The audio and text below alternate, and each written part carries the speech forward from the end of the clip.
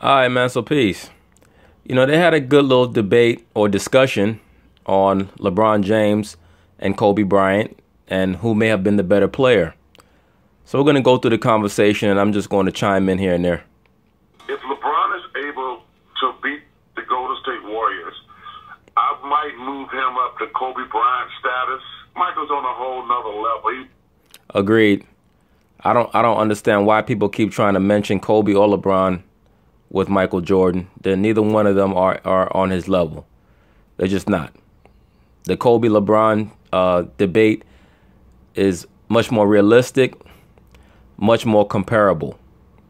All right, Michael Jordan it's just not even close. Michael Jordan led his team to 6 championships. Not even going into the 6-0. He led his team to 6 championships. Kobe Bryant led his team to 2 championships, and LeBron James has led his team to 3. Like, it's not even a comparison right now. If we just want to go by accomplishments, LeBron is a better debate for LeBron would be him against Larry Bird. All right? Kobe against, a LeBron, or maybe even a Tim Duncan. And I will put Tim Duncan above Kobe as an overall player, as far as impact, offensively, defensively, what he does for his teammates, him acting as a conduit between the coach and the rest of his team. All right, but the Jordan stuff is just ridiculous. That's just media nonsense. He won 6 championships. LeBron is amazing. But I don't understand why people just move him right past Kobe Bryant. Kobe Bryant won 5 championships. But I agree. I think that's why I said that's a much better conversation. Now, what do I think? I think that LeBron is a better player than Kobe was. I think he's a better player than Kobe ever was in regards to his overall understanding of the game. But the conversation is much better because Kobe has accomplished more in regards to winning than LeBron overall.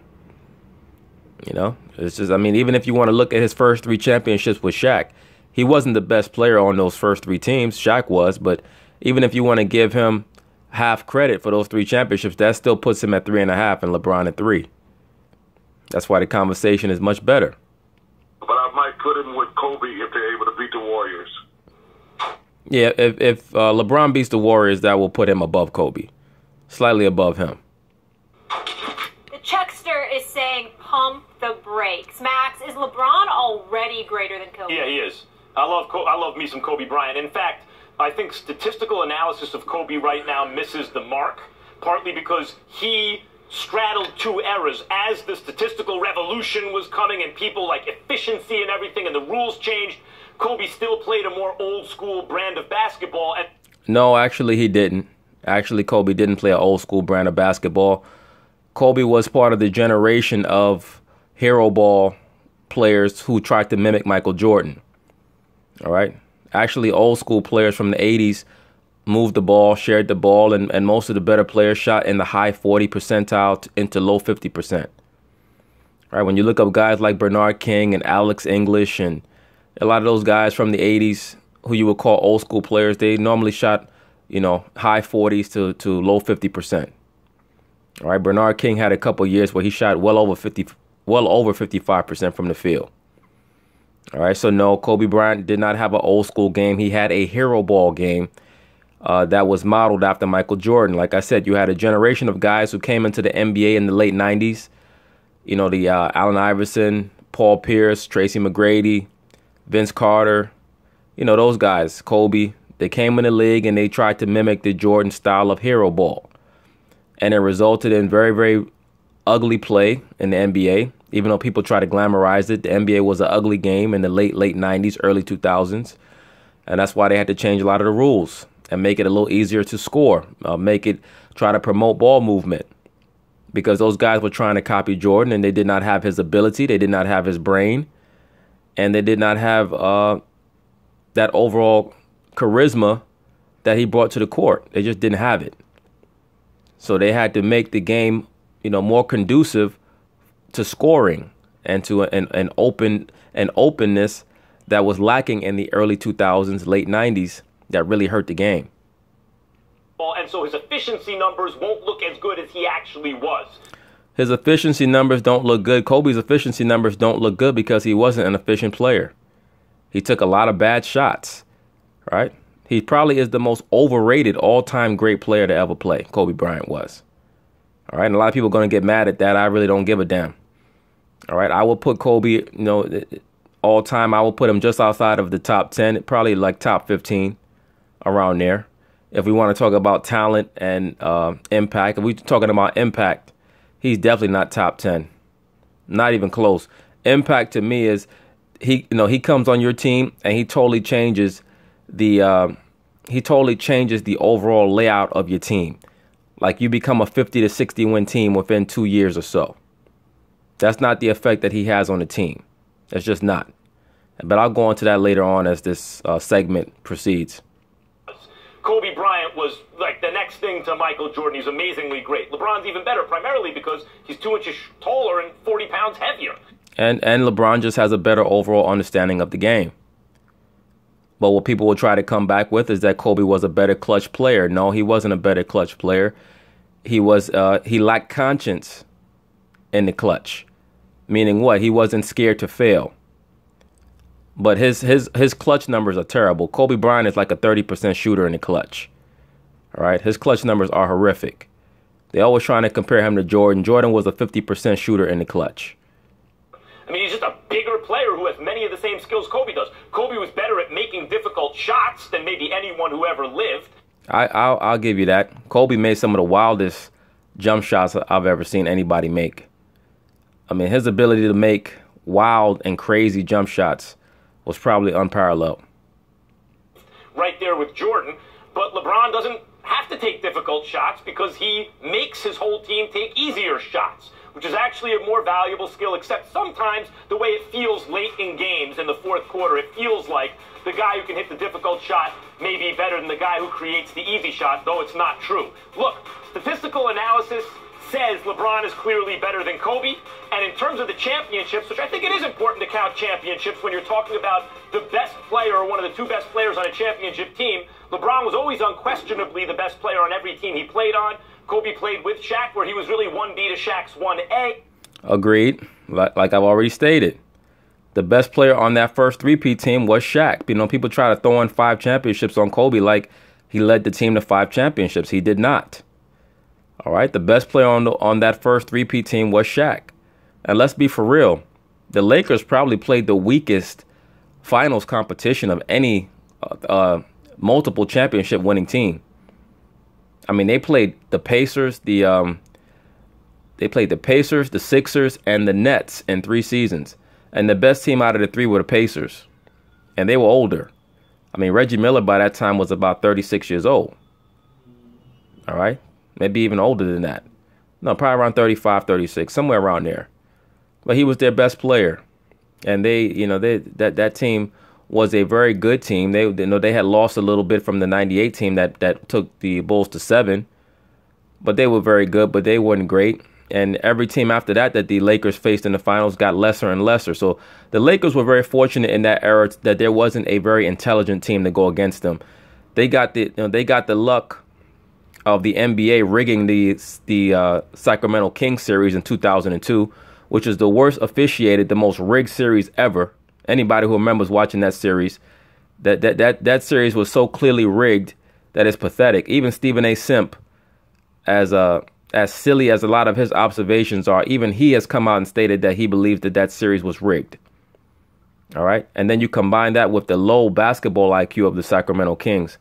I mean, that series was a 7-game series. That series could have easily been a 5-game series on the side of the Sacramento Kings. When they win the 3-peat, I mean, Shaq won the MVP, the MVP of the finals every year. You could argue Kobe was bigger against the Spurs, and that was really the finals in the West back then. But at any rate, when you just count championships, that also misses something if that's the only thing you're doing.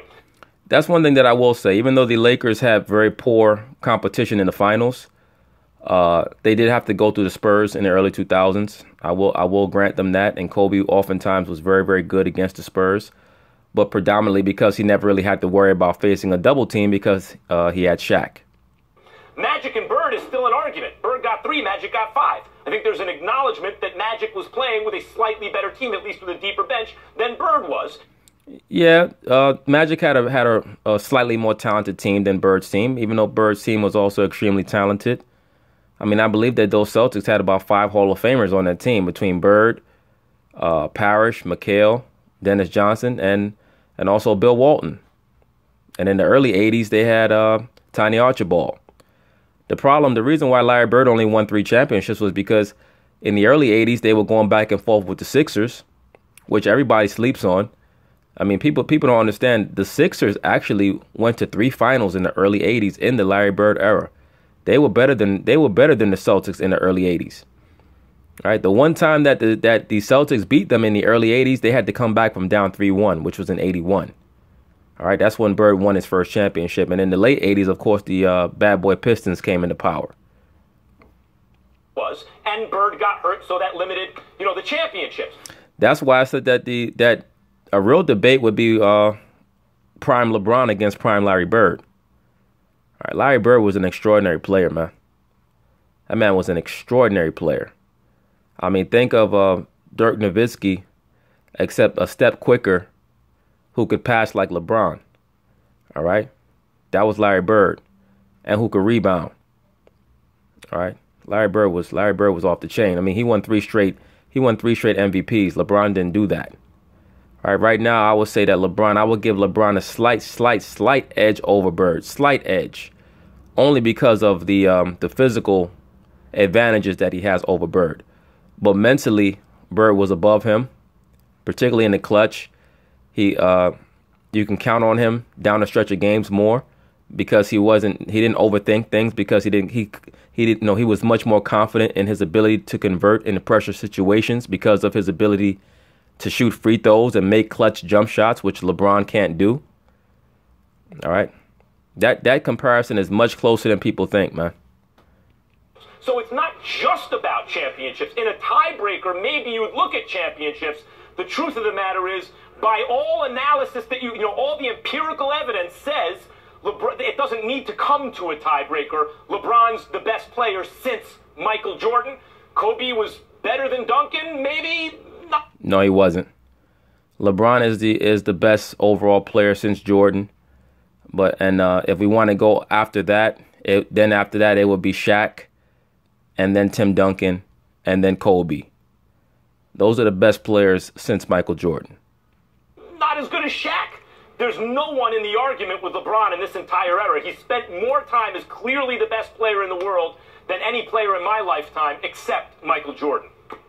Well, listen, in that regard and from that vantage point, I agree with you about LeBron James being a better talent. My problem is we don't take the intangibles into consideration nearly as much as we should. And let's look at it from the analysis that you threw out there about Magic Johnson and Larry Bird. Well, Larry Bird, to me, was a better individual talent because he could shoot considerably better than Magic. He was a fabulous passer at the forward position as well, and obviously he won championships, just not as many. The reason why you love a comparison like that, Max Kellerman, is because both of them could be relied upon in the clutch to do whatever it is that they do to accentuate their greatness. Well, Magic had his hiccups in the clutch. I mean, fortunately for him, his rookie year, he had that game where Kareem got hurt, and he had that great Game 6 in Philly. But he also had a lot of, he flubbed a lot in the clutch in the early 80s. In the late 80s, when when he took over the team from Kareem, that's when he really came into the forefront as a great clutch player. Whoever they were, whatever made them great, they didn't leave that at the door when money time arrived. When we look at LeBron and Kobe, that's where I think we part ways. Because even though LeBron has matured to that point where there's no longer a question about that and where he's concerned for a lengthy period of time in his career, it was a huge question. I have religiously stated for the first 46 minutes, I'll take LeBron James over almost anybody in the world all time, with the exception of maybe Jordan. And even that is a maybe. The problem is that when you get to that money time, that clutch, where you sit up there and everything breaks down and you grab the ball and you say, here, take me to the promised land. LeBron is not somebody that's going to be on that list most of the time in a lot of people's eyes. And nobody is going to question that Kobe would be on that list. When money time arrived and it was time to give him the ball, whether it was in the finals against Indiana, whether it was 2001 in the postseason, whether it was 2010 against Boston, or times in between. 2010 against Boston? You mean in Game 7 when the man shot 6 for 2,000 and that nut job, Ron Artest had to save him? He was very, very fortunate, man. That Game 7, that man was about 6 for 24. Ron Artest, Meta World Peace, whatever he called himself, Ron Artest saved his ass. Kobe at a younger age was so sensational. LeBron. And that Boston finals really was what solidified Kobe's legacy. Had to grow into that role for a significant period of time, and that's the difference. What LeBron learned to have, Kobe had. MJ had, and here's the last point, Mac.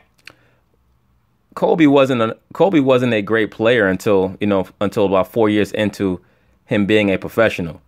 So this stuff about how Kobe had it from the start. I mean, let's remember the first memory that we have of Kobe as a collective viewership of the NBA was him throwing up 3 air balls against Utah. All right, there's this narrative about Kobe that he's this phenomenal, unbelievable clutch player on the level of Jordan, and he's not. What he is he's a conscience-free player with a green light. That's what he's always been. Like I said, the facts speak very differently from the narrative. Max, LeBron was pushed to that elevated level of play. Kobe took it. MJ took it. These are guys that you knew from the moment that moment arrived, they belonged there. LeBron was pushed, coached, nurtured, tutored into that elevated position. That is the difference. I agree with that. And had we been having this discussion, even one championship that they won after he choked in Dallas in 10-11, in the 2011 championship when LeBron choked in 4 fourth quarters. In fact, I went on LA radio and apologized, openly to Kobe Bryant fans for saying look, I was wrong about LeBron being better than Kobe. He doesn't, he just choked, and Kobe would never have had a performance like that. Okay. Well, let's understand something, please. This is part of the Kobe Bryant is clutch, LeBron is not clutch narrative that the media pushes. And it's more in the middle. I wouldn't call LeBron a clutch player, but I wouldn't call him unclutch. I wouldn't call Kobe unclutch, but he's not clutch to the level that they try to project him as, on the level of a Larry Bird or a Michael Jordan. All right, Kobe Bryant was terrible in the finals against Detroit, and he was being single covered, not double covered. They put Tayshaun Prince on him, and the man was horrific in the finals. All right, that's a fact. So people don't have to like that. It just is what it is. All right, he had some good moments in the 2008 finals against the Celtics. They pretty much had James Posey on him, and on what's the brother's name that's with the Memphis Grizzlies, Tony Allen. They pretty much had them guarding Kobe one-on-one. He got locked down in a large portion of that series. All right, like I said, you go up and look up the numbers on Kobe as opposed to listening to the narrative. He's had some terrible finals. Nothing is as bad as the finals that LeBron had in 2011, but they try to act like Kobe is on Jordan's level, and he's just not. Kobe Bryant fans try to act like this nonsense about he's nipping on Jordan's heels. No, he's not. He's absolutely not nipping on Michael Jordan's heels at all. As a matter of fact, the highest shooting percentage that Kobe Bryant ever had in his career is equivalent to the lowest shooting percentage that Michael Jordan ever had in his career with the Bulls. All right, for a season. It's not even close. But like I said before, Kobe Bryant had a terrible series against Detroit. I believe that he hit the game-winning shot in Game 1 or Game 2, one of those games. And from there on, he was terrible. They had Tayshaun Prince on him, and the man could barely make a shot. And he shot them out of the series because Shaq played well. So LeBron had to grow into what he grew into. But my God, what does he have to do to eventually prove it? Like, isn't it even more interesting that he was actually able to develop into this and do what he's done the last several finals? Question for you. And I'll just ask this, because as a basketball guy, I have my own opinion. It wasn't just the fourth quarters against Dallas. There's 4 times that LeBron hasn't shown up in the fourth quarter of an NBA Finals. I think 2007 was one, 2011 another, 2014, 2015. Fourth quarters, he wasn't around to be found. Well, that's for the LeBron James fans to deal with. You know, a lot of these guys are running around trying to act like he's as good as Jordan. LeBron's truly his only great Finals performances were in 2015 against the Golden State Warriors, the first 3 games, and then 2016 last year in the last 3 games. Right, and he was pretty good against OKC in 2012. Other than that, he really hadn't been that good. He was great in Game 7 against the Spurs in 2013. If you watch that series, you remember, like I've mentioned before, Popovich was single covering him with Kawhi Leonard, and he had Kawhi guard him 5 feet off because he knew that LeBron was scared to take a jump shot. And he was terrible in that series until the fourth quarter of middle of the third quarter of Game 6 against the Spurs.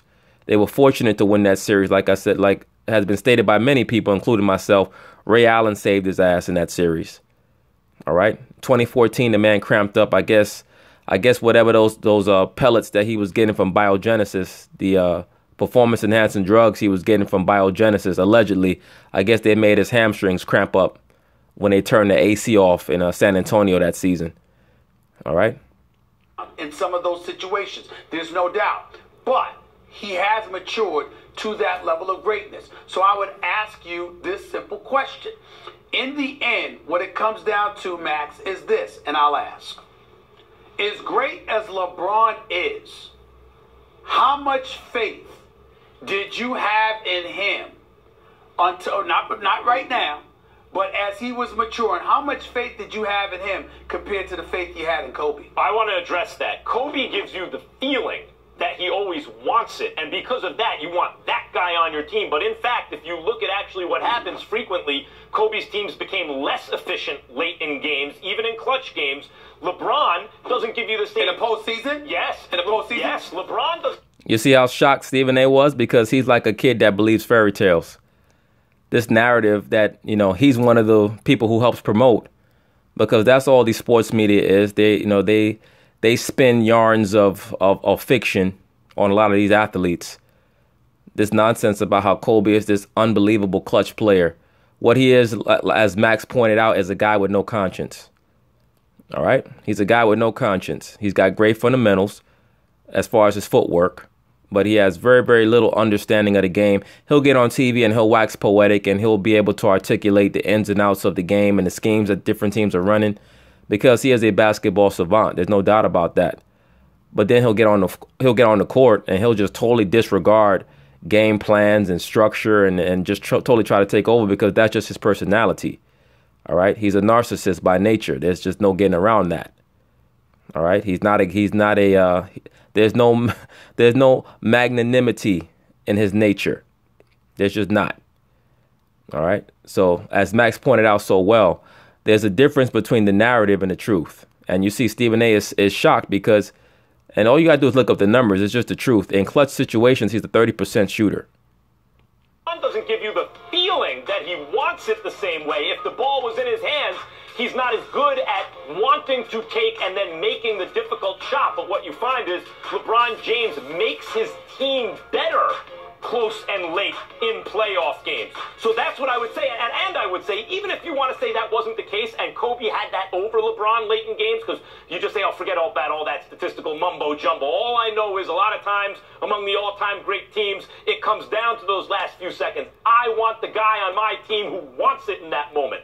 That would be the tiebreaker if it was a tie. What I'm telling you is, if LeBron doesn't quite statistically match up to Michael Jordan by the most sophisticated metrics, but even then Jordan had that, LeBron didn't. What I'm telling you is, it's not that close between LeBron and Kobe in all the other areas that thing puts Kobe over the top. Agreed. It's not even a tie for their clutchness to be a deciding factor.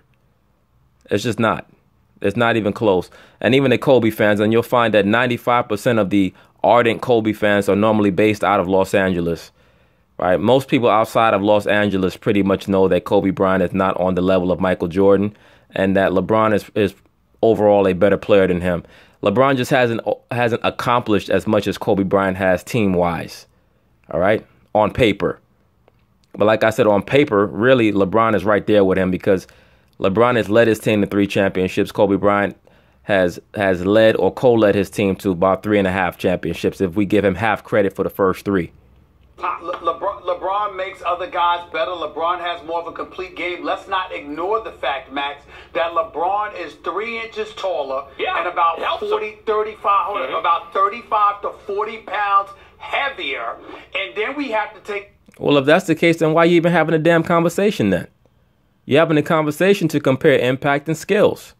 Now you're trying to make size a factor. If that's the case, then why have the conversation? Take into consideration, okay, where are you? So in other words, Max, if I'm Isaiah Thomas and I'm a miniature dude, there's but so much I can do. Whereas if I'm a bigger dude who's a physical specimen, who's imposing over everybody, I have an advantage. So my point is, if I have that, hold up. If I have that advantage over you and I don't utilize it, what's worse? Me maximizing what I have available to me or not maximizing pound it? for pound, That's the point. You want to measure LeBron's heart? He's going to lose pound for pound or inch for inch Not to now. Isaiah Thomas. I'm talking about the past. Isaiah Not Thomas, now. Allen Iverson, if they were 6'6", 6'8", those are the 2 best players of all time. Kobe, if he was 6'8", would be maybe better than LeBron. He wasn't. You know, there are no weight divisions or height divisions here. You throw them all in together. But there are moments. There are moments. Guys, and moments matter. We got to go to break. Yeah, there are moments, and moments do matter, Stephen. You're correct. And in a lot of big moments, Kobe Bryant came up short because his clutchness is overrated. But what he did have was a total lack of conscience, which is consistent with somebody who's a sociopath, as Kobe Bryant has shown himself to be, quite frankly. All right, that man has sociopathic tendencies. We can see from what he did in Colorado. We can see what he did to a lot of his teammates. All right, but that's a whole nother level. That's a story for another day. Break. When we come back, OJ said. But yeah, in regards to the LeBron James and Kobe Bryant issue, to me, LeBron is clearly the overall better player. LeBron has had the greater impact. He's gone to various teams with different coaches, and it's been pretty much the same result since 2007. Right? If you have LeBron James since 2007, you're going to win anywhere from 53 to 65 games. You're going to make a serious deep run into the playoffs and most likely get somewhere near the championship. All right. With Kobe Bryant, if Kobe didn't have Phil Jackson, if he didn't have a dominant low post player, he didn't even make the playoffs. All right. And that's a fact. All right. That's a fact. People going to get mad. The first year that Shaq left, that was Kobe's opportunity to show how great he was. They didn't even make the playoffs. All right. They had to beg Phil Jackson to come back. And he came back and he made them a relevant team again. Kobe threatened to leave because he, quote unquote, had no help, even though he had the most talented team in the league until he ran everybody off. Oh, by the way, Rick Fox is on record as saying that he retired a couple years early because he couldn't stand playing with Kobe. All right. So after Kobe runs all his teammates off, then he begs for help. And then he threatens to force a trade if he doesn't get help. And David Stern links up with Jerry Buss, that mind control handler, Jerry Buss, the guy who liked to have sex with young girls, allegedly. And they orchestrate the trade for Pau Gasol, who at the time went on to become probably the best low post center in the NBA at the time. And that's what made Kobe relevant as a championship level leader again. All right. Kobe can get you that. He can get you to that title if you have all the right mixing and the right coaching to temper his sociopathic nature, because he's not a leader. All right. You need a great coach to lead with Kobe there, because Kobe's personality is like a black hole. All right. Everybody's just going to get sucked. All the positive energy is going to get sucked out of the room with him there, because he's got those, that mental, how he's configured mentally is not conducive for a team sport. All right. While LeBron, on the other hand, can overcome the nature of the coach, because by nature, he's more magnanimous. He wants to get everybody involved. All right. So it's just different. But Jordan combined the nature of the both of them. That's why he was better than the both of them. right? One of a few reasons why he was better than the both of them. But that's a story for another day. All right? Peace.